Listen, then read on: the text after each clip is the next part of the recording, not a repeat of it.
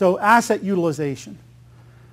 So we're going to wrap this up now because some of this we've talked about already. But starting here, you want to increase, I call it the velocity, the turnover of those assets, right?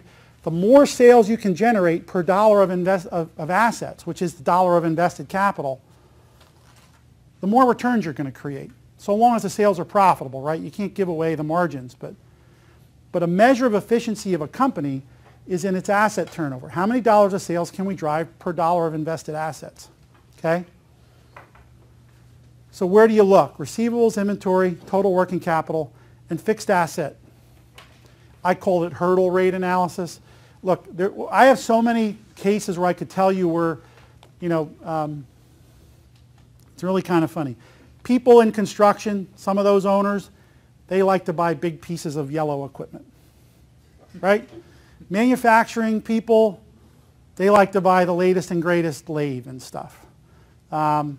Everybody likes to have nice cars. But companies have certain styles to them about, they buy, oh, we need this, we need that. And my experience is those decisions about investing in fixed assets, people don't understand how significant they are in affecting the returns on capital. The best manufacturing companies, I'm thinking of one that I work with which will remain nameless. It's not huge. Their rate of return on capital is so gigantic because they are great at keeping their machines maintained. I mean, for them to buy a brand new machine, it's not about having the latest and the greatest. It better produce, on paper, clear increases in productivity or they don't buy it. And they don't care that they have older stuff because they keep such great care of it. They've got great mechanics on how to maintain all their stuff. And they're just really cautious. It takes them a lot to get to the point of spending $1 on a new machine.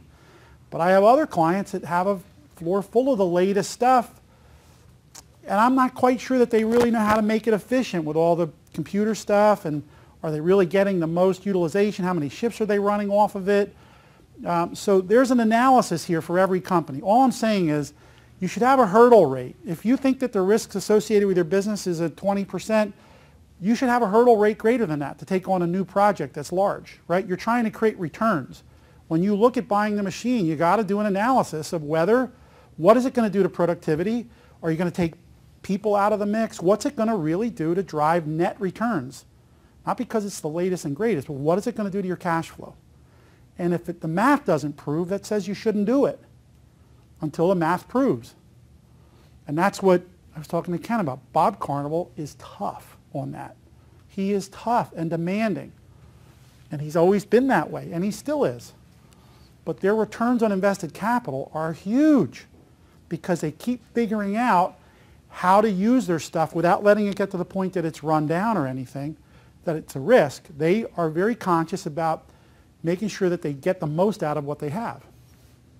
So it's very important. So the idea here is you don't really want to have to rely on debt to fund your inefficiencies. Debt is necessary. You can't really get leverage in growing your business without using debt, but don't use debt to fund inefficient activities on the top part of your balance sheet. That's a waste. It's a waste of money in terms of interest cost, and it's ultimately a waste of the value because those debtors have a claim against your enterprise value, right? So use debt wisely.